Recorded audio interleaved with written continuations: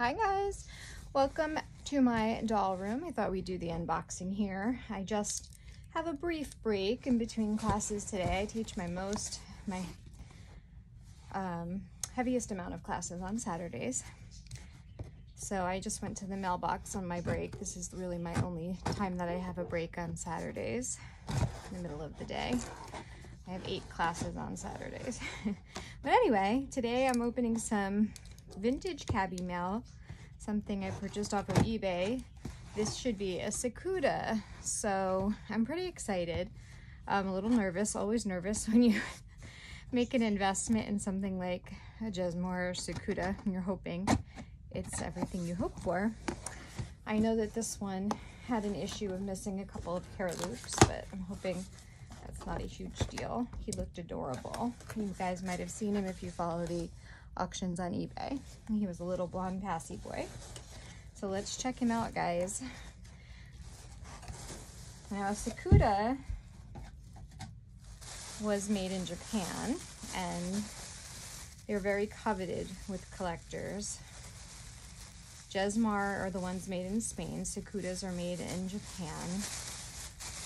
And the unique thing about Tsukudas is that if you look at their eyes, you can see a butterfly pattern.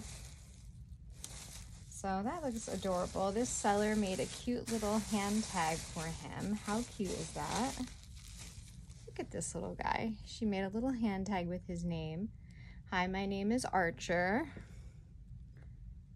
Number 4 head mold, Tsukuda, born 1984. So if you want to take a look at that, isn't that cute?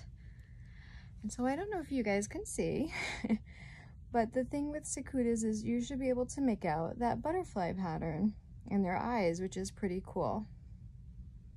And look at how cute he is in his little outfit. Just adorable. Let's see if I could sit him there for you. All right, so he's got a couple of things here. I'm thinking his pacifier's in here.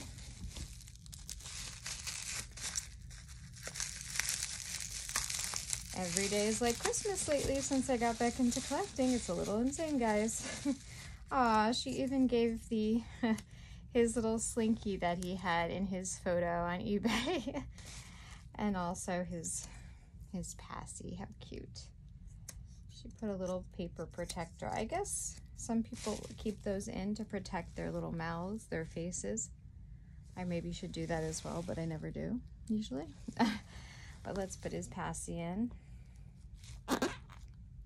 His head's a little soft right now. I'm in Arizona and he was in the mailbox locked up in the parcel locker. I had to go rescue him out of there, guys. Look at how cute he is. Got to get that hand posed in the paci.